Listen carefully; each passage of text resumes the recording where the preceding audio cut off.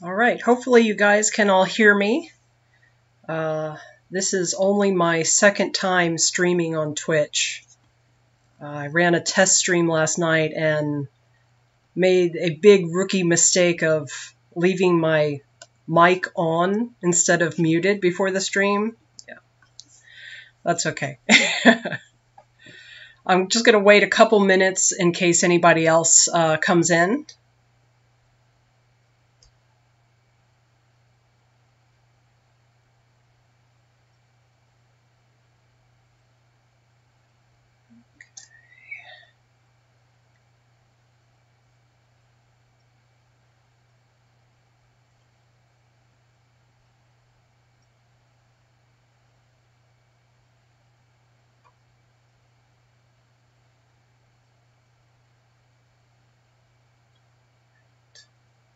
Good. Oh, so it's been a long day. I've been helping Rachel Quinlan, run the auction and field questions and bids all day. I probably should have rethought having a 9 p.m. panel, but that's okay. We're going to make the best of it. For those of you who maybe don't know me, my name is Amanda Makepeace. I am a fantasy and science fiction illustrator. I think this panel is a little bit different because I'm actually going to be talking about my graphite art, which I don't relate so much with fantasy and sci-fi. It has a little magic in it, and it has a little mysticism in it maybe, but it's more fine art. It's just a passion project for me. I love working in graphite. Graphite was my first love as a young artist. And so this is something I do in my spare time. It does have overlaps, though, with my fantasy art, because my fantasy art actually has a lot of kind of nature earth tones to it. So there is some overlap, and in fact, some pieces that I'm currently working on will relate directly to a fantasy painting that I also have in the works in the background. But to start, let's see, Earth Rituals. So I began this campaign, actually, I had a Patreon for years, and I never could quite work out what I wanted to do with it. It just didn't work for me. And I guess it just took years for me to figure out, oh, wait a minute, I could actually use it for this other project. It's perfect for that. So in December of last year, I started reworking the backbone, the structure of it all. Reworking graphics and getting everything uploaded. And then I did a relaunch in January. And so far it's been going really well. My motives, my goals, my intentions might be a little bit different than I think most Patreon users. I'm using this campaign more like a blog to explore the artworks and to share the stories behind them. It's not something, and in fact, this is the first time I'm talking semi-publicly about it. I mean, I don't know how many people are going to watch this Twitch, but it's not something I talk about a whole lot. I've been bringing some of these pieces to a LuxCon in Reading, Pennsylvania for the past couple of years, and I'll talk about the pieces with, some collectors, but it's not something I've shared on my website. But I felt like it was time to maybe have a place for it. As much for me as for other people who are buying the art or just enjoying it, to understand kind of where this is coming from. So, Earth Rituals. The Earth is kind of a given. Rituals, they're usually ceremonies, a series of actions performed according to a prescribed order. That's from the dictionary. I do think of these as part spell on paper. They are like a ceremony. They are a ritual. So, when I talk about my Earth Rituals project, all of these pieces are little rituals.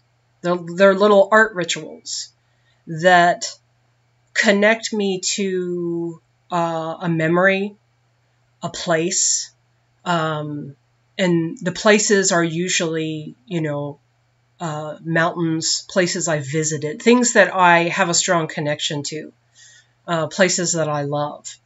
And I often use pieces that in the still lifes that I've picked up along the way. I have a massive collection of stones, feathers, looking around. I have birds' nests, I have bird eggs, I have pieces of lichen, seashells, honeycombs, bones. It goes on and on. Things just catch my eye and I can't help but pick them up. And this is something that I've done since I was a child. And I just never stopped. Every once in a while, I've kind of let my collection go, and then I start again. But it is a little bit like a compulsion. It's hard to, if I'm taking a walk or a hike and I see something, I can't help myself but to pick it up. These things resonate with me. What I didn't realize as I started reconnecting with the graphite and making these drawings was that I wanted to write as well. I actually started writing poetry back as a teenager. That's probably when most poets start writing, when our emotions are all over the place. And another thing that I never kind of let go of, I go through periods where I don't write, as every writer does. But I'm always kind of jotting down little bits of poetry, even when I'm not really focused on it. I often write little lines, even just to go with some of my fantasy paintings. And some of you may have noticed that in the past. I'll have, just a few lines of verse that I'll throw in that kind of relates to the art. And sometimes it's what actually spurs the idea. So I knew when I started working on this, when I decided to go all out and make the Patreon, I wanted to incorporate my poetry as well. So let's see. I think what I'd like to do first, and this is behind the scenes look at my Patreon. So, this is what patrons see, not, if you're not pledging anything, then a lot of this stuff is hidden. And I'll expand some of these as we go. Let's see. So, yeah. So I have poems interspersed, not too many right now. I have a whole notebook full, though, if I wanted to delve into older works. But I've been trying to focus on some new pieces. Let's see, and maybe I'll read something in a little bit. This is a look at my current work in progress. It will come up. Yeah. You may have, if you follow me online, you probably saw the handprint with the raven. Well, this is going to be a handprint with the coyote. And there's actually, I'm working on one poem that is tied to both of those.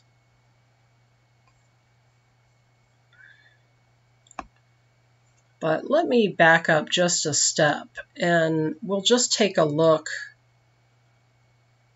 at what I have on my website under the graphite section.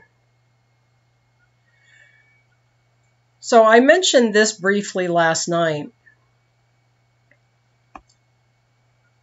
This might look like one of my recent pieces, but it's actually one from 2017.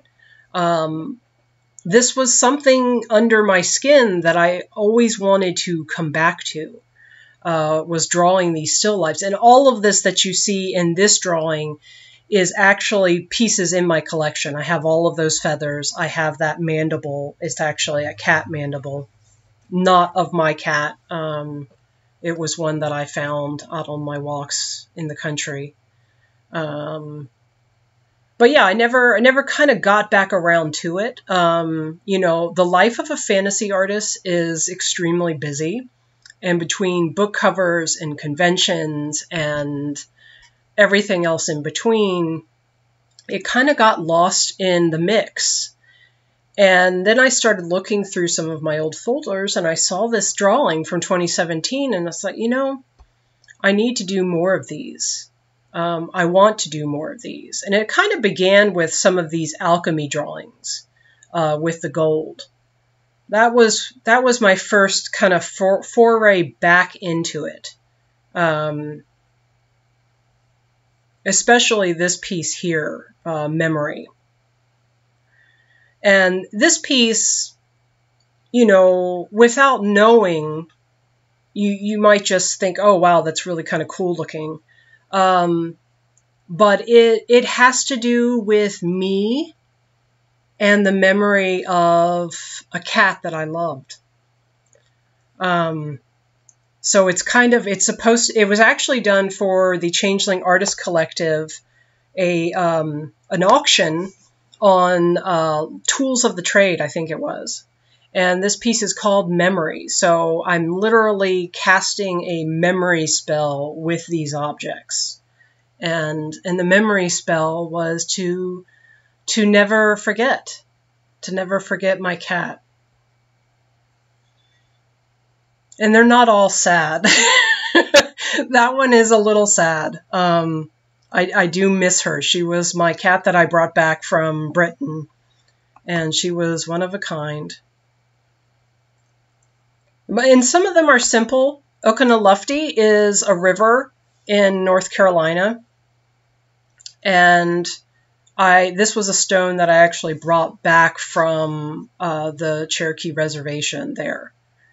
And it's just meant to kind of symbolize that region, the river.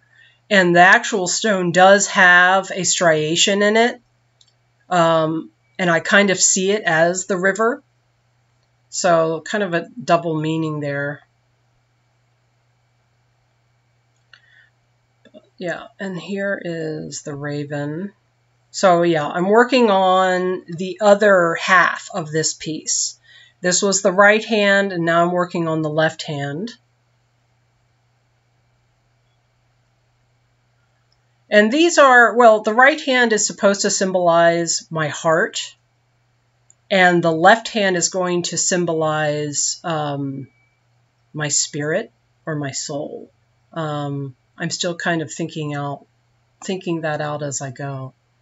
That's the difference with working in this medium and this type of art. The plan is not always clear. A lot of it is based on emotion and memory and how all those things tie together to create something that stirs emotions. So let's go back over to my Patreon. All right. Let's see if I can get down to the start. I think we can do this. And we'll work our way to the top.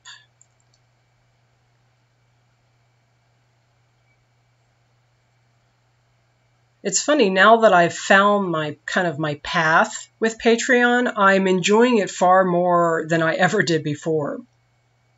It gives me an outlet to share the stories, but also connect with people. And I like doing that. I like doing that more than I thought I would. Let's see. So my Patreon is part art. It is part poetry. It's also part inspiration. I like to think that I offer a respite from our busy lives. And of course now, our lives have changed so much in the last few months, because of the virus. And I still hope that it is that. Let's see. I don't know if I can open this. Here we go. So yes, the path and the journey. So one of the first things I did when I launched my Patreon was I wanted to give everyone an idea of where I'm coming from as a person. I think if people are going to invest their time and their money into a project, that they have to feel connected to a person. And so, I shared a little bit about my background. Growing up in sometimes a turbulent home, the things that I found solace in, the things that I loved, National Geographic magazine, the things that I started collecting.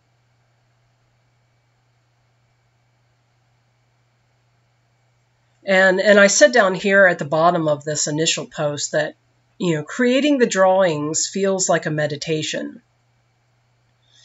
And I still believe that. It does feel like a meditation to me. It's soothing. You might be a raven. I've been told that more than once. But I also share tools.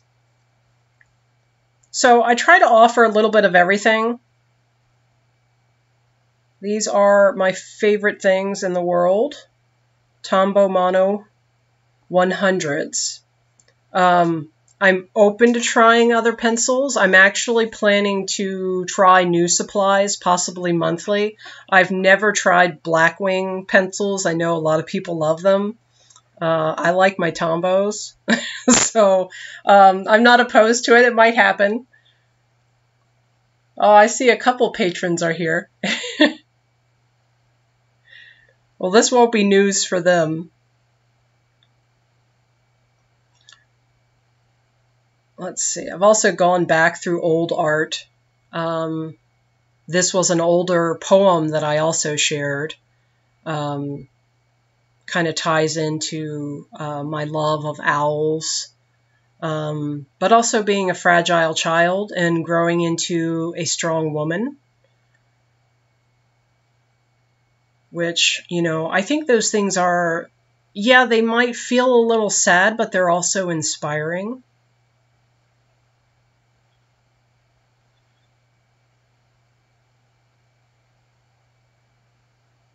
Yeah, there's a photograph of that stone painting. Let's see. And if anybody has any questions at any point in this, put them in the chat. I do have the chat open on another screen, so I will be glancing at it periodically. And yeah, the Tombow Mono erasers, I love them.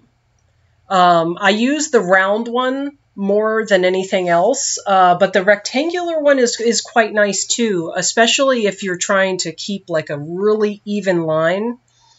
Yeah, they're the best erasers in the world. Let's see.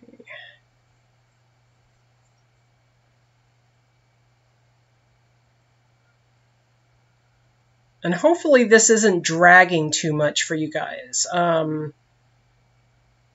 know that Twitch has been a little bit funny.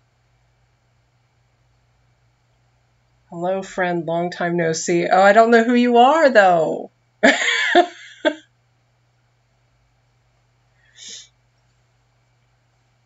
I do have favorite stones, yes. And in fact, I think I have one right here. At least I should.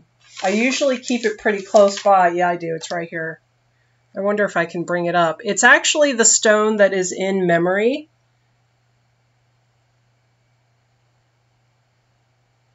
I love this little rock. So, and here are some good pictures actually from that. These were some of the progress shots from memory. This stone actually appears again and again in my artwork. It came from Vermont. At least I believe it was Vermont. I would have to do some digging to confirm that. I used to run a project called the One Pebble Project. And if you Google that, One Pebble Project, it will come up with a WordPress blog that is still there after all these years. Not long after I moved back to the US, my health wasn't the best at the time. And I couldn't get out. I couldn't do a lot of hiking. And so, but I could make art. And I put out a call for people to send me stones and pebbles. You send me a pebble and I will make a little tiny drawing for you, like, you know, an ACO size. And the response was amazing. So yes, Google One Pebble Project. And I'm still open to doing that. People can still, I've always said, send me a pebble and I will send you back a little mini piece of art. But I got stones from all over the country. I got stones from Mexico. I had people that I knew in the UK that were just sending me stones, even though I brought stones home from the UK. I welcomed all of it. Some people sent me fossils even. It was unbelievable, the response. So yeah, I love this stone. It shows up not only in my graphite work, it shows up in my fantasy paintings as well. Yeah, you'd have to do some scrolling, but yeah, I've used it a lot. I've also just painted it watercolors, you know, little still lifes, things for fun. I'm not quite sure why this stone pulls to me so much. It kind of feels like it's an eye. And I don't know, there's power to that, I guess. Kind of like, you know, warding off evil. Not that I really necessarily believe in evil.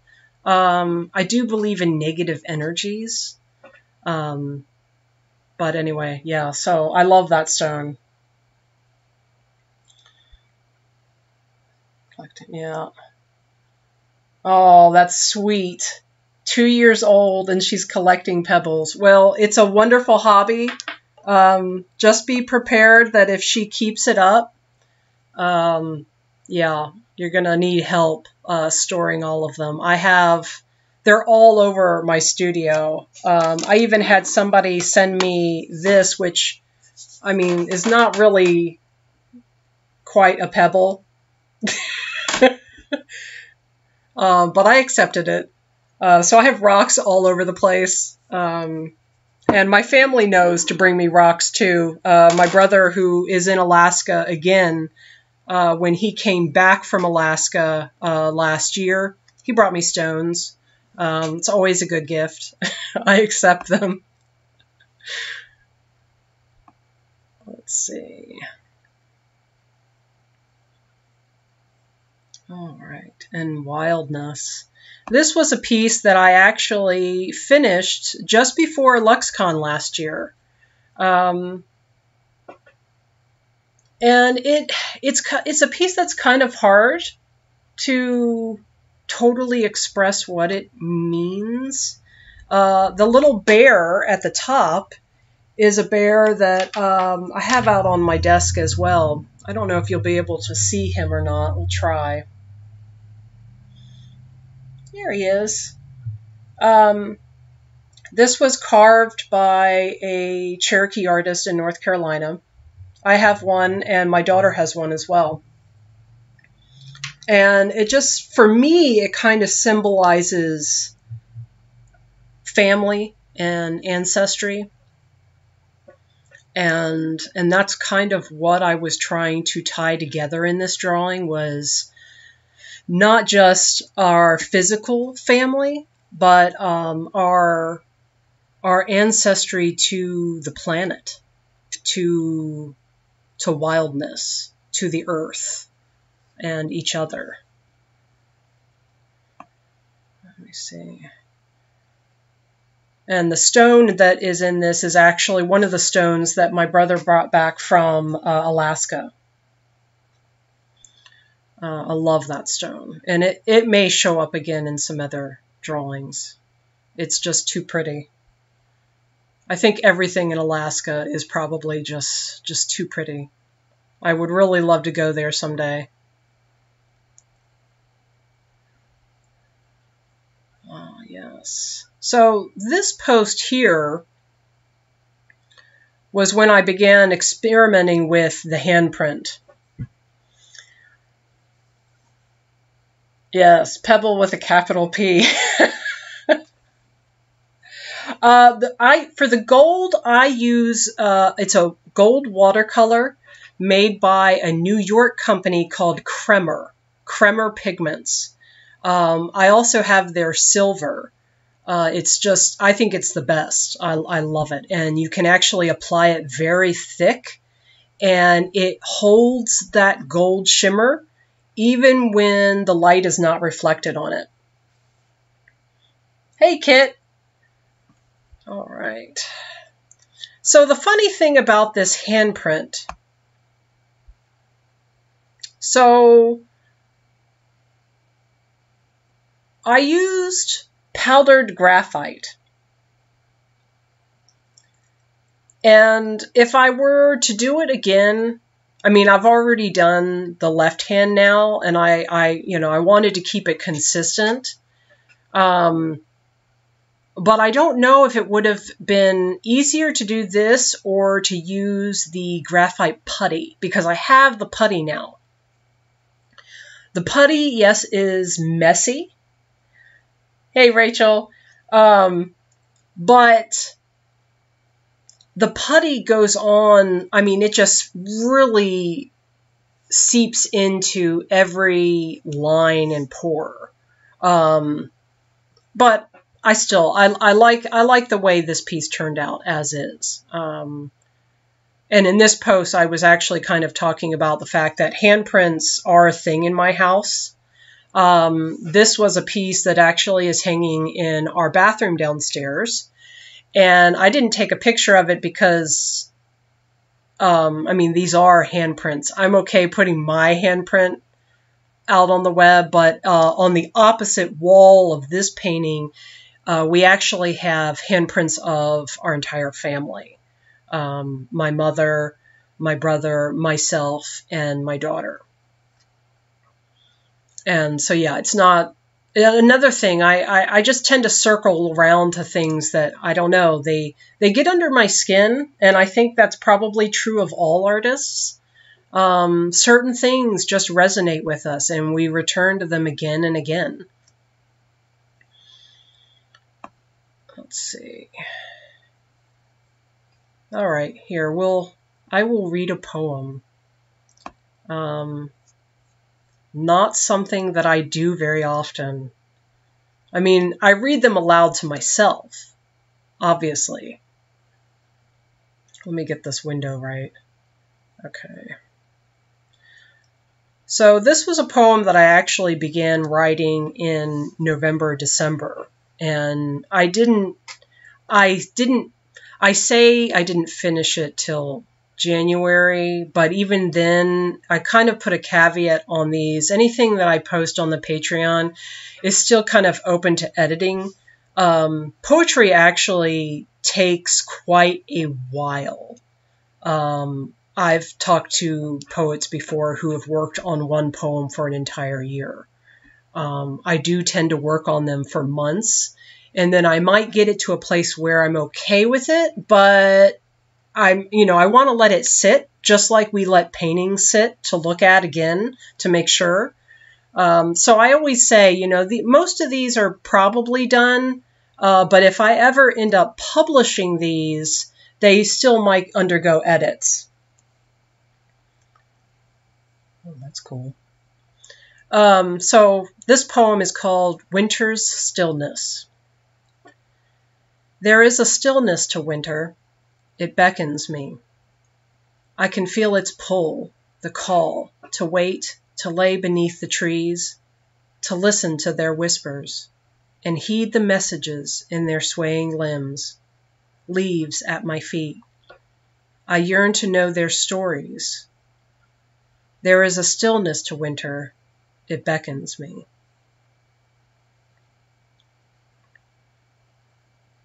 Hopefully that didn't sound too bad. Let's see what else is in here. Oh, here's a little behind the scenes. So when I was at Chautauqua in January, I was finishing up the right hand with the raven. And I was actually contemplating adding the coyote to this drawing. Thank God I didn't do that, because I think it would have been the wrong move. Oh, thank you, Madeline. They needed to be two separate drawings, but that's all part of the creative process. And that's some of the things that I like to share, is the stuff that I'm not sharing on Facebook and Twitter. The things that you don't see.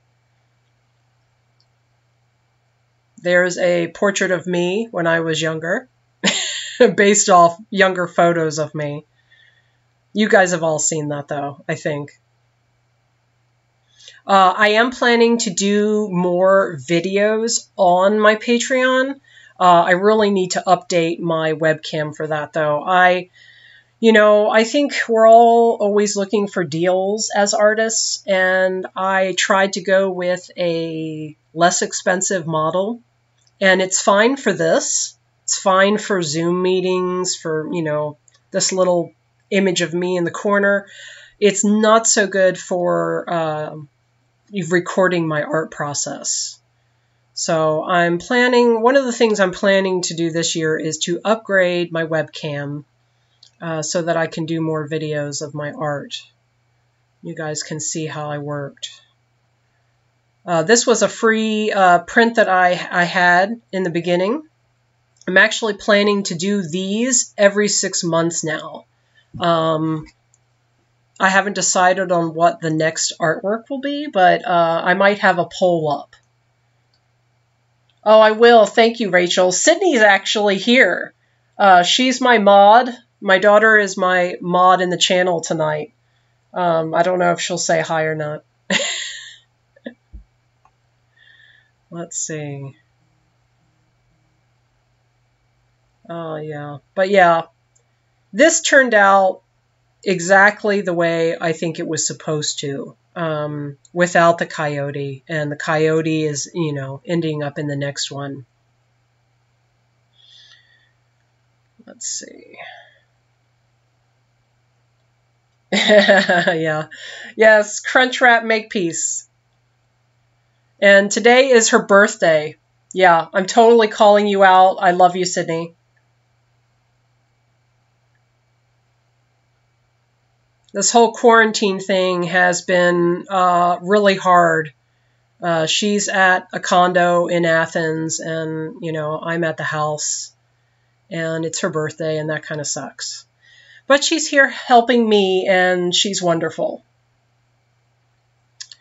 This is a good example right here of one of the things that I also like to do with my Patreon, and that is I have some personal posts, about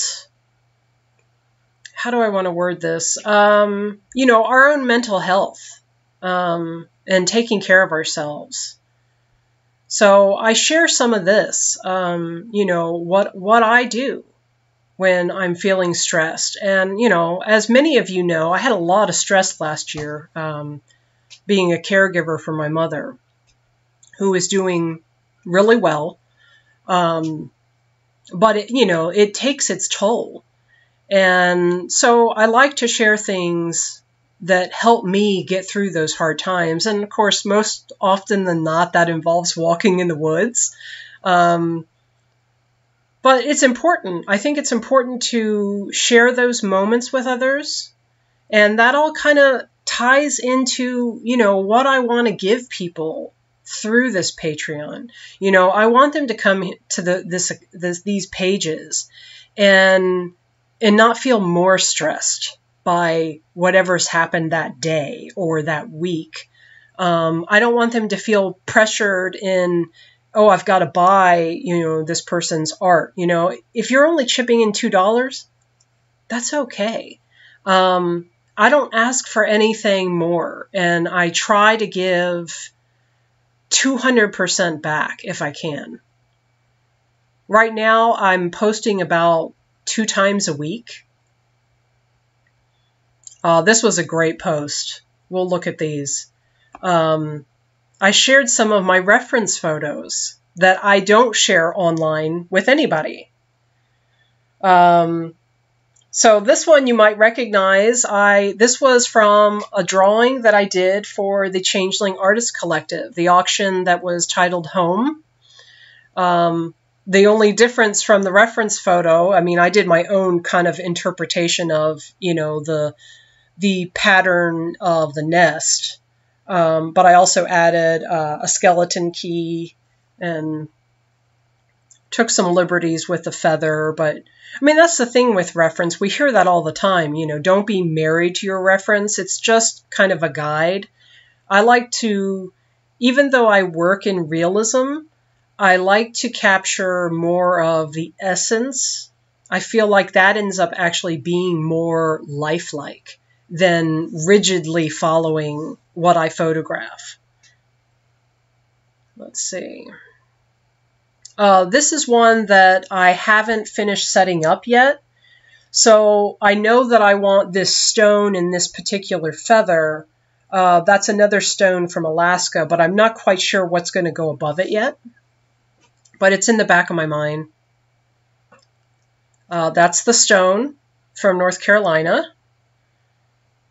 with the red band in it. That was the original photograph that I took for memory. And that is a piece of my hair that I cut.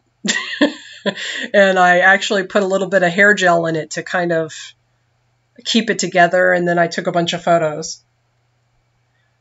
Let's see. And then this was the reference for wildness. I actually used a little bit of kneaded eraser to hold the bear on its side, since, you know, he wouldn't literally stay in that one position. Let's see. Yeah, and that's it. But I'm planning to share more of those. That's something that I don't share anywhere else. Oh yeah, some progress shots. I share those when I can. Little updates.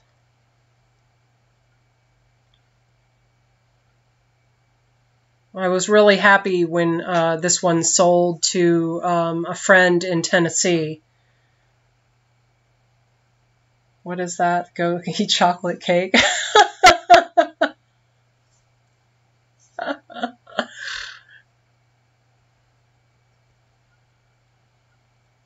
Oh, yeah. All right. Should I read another poem?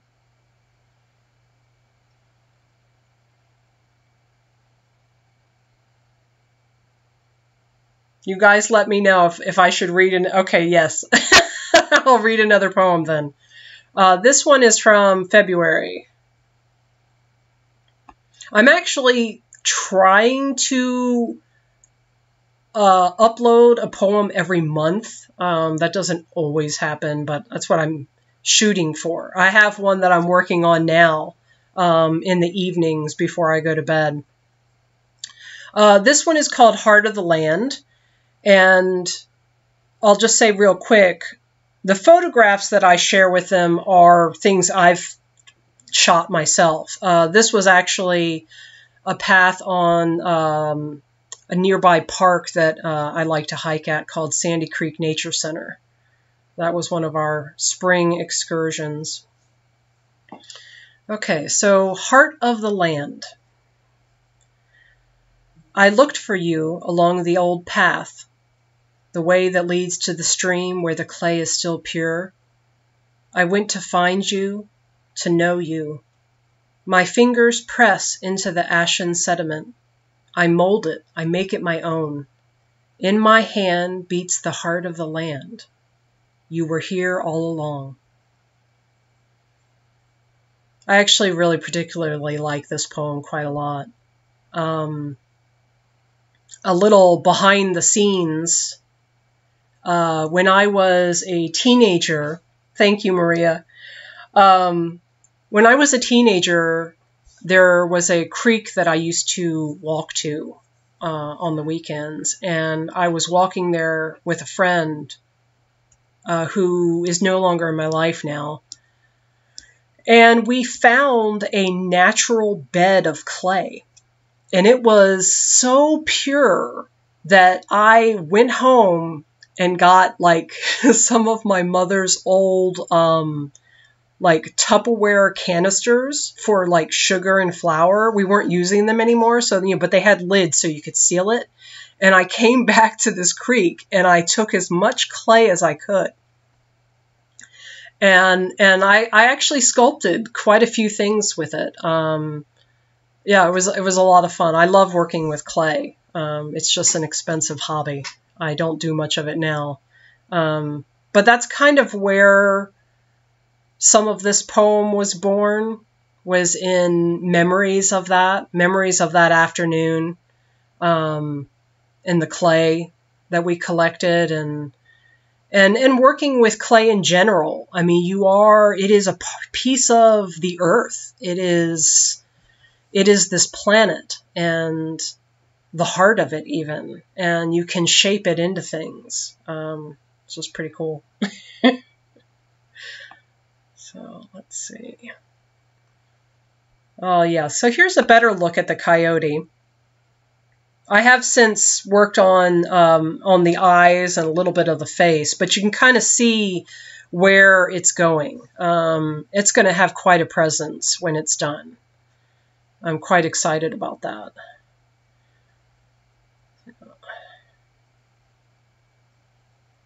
Oh, thank you.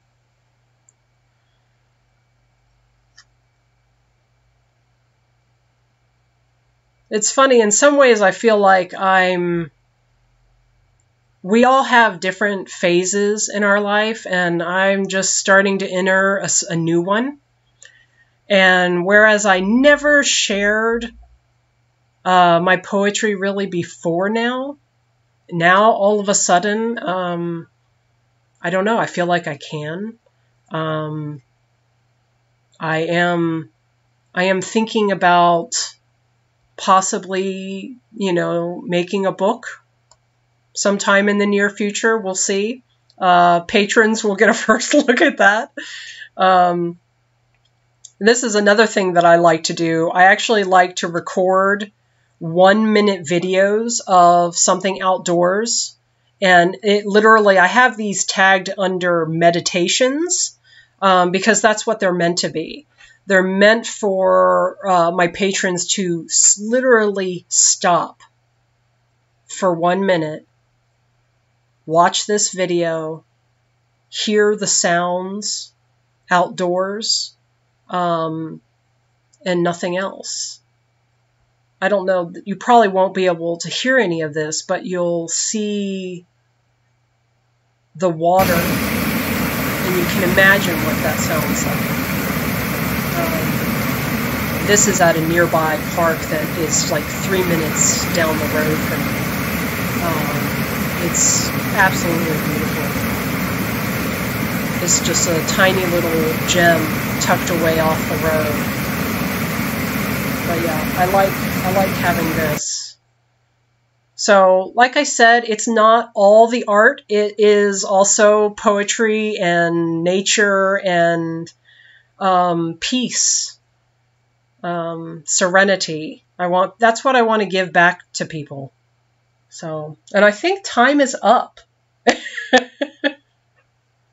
Oh, I love the sound of water too. I could sit this place is called Harris Shoals. I could sit in front of that and just sit there for hours and listen to the water running over the rocks. It's just the most peaceful thing ever. But yes, I think we are about out of time. I do want to put in the chat a link to the next panel by Belinda. Belinda Morris is going to be doing a live stream tonight on Twitch by Bill.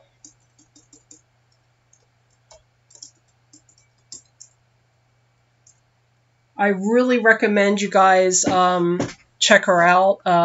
She does amazing things with watercolors and pencils and mixing it all together. She actually did a portrait of Sydney that I own and I cherish. But thank you guys so much for coming. This is going to be saved, and I will keep it around. I'll probably highlight it on my Twitch feed, so it'll be around for a while. Thank you guys so much. All right.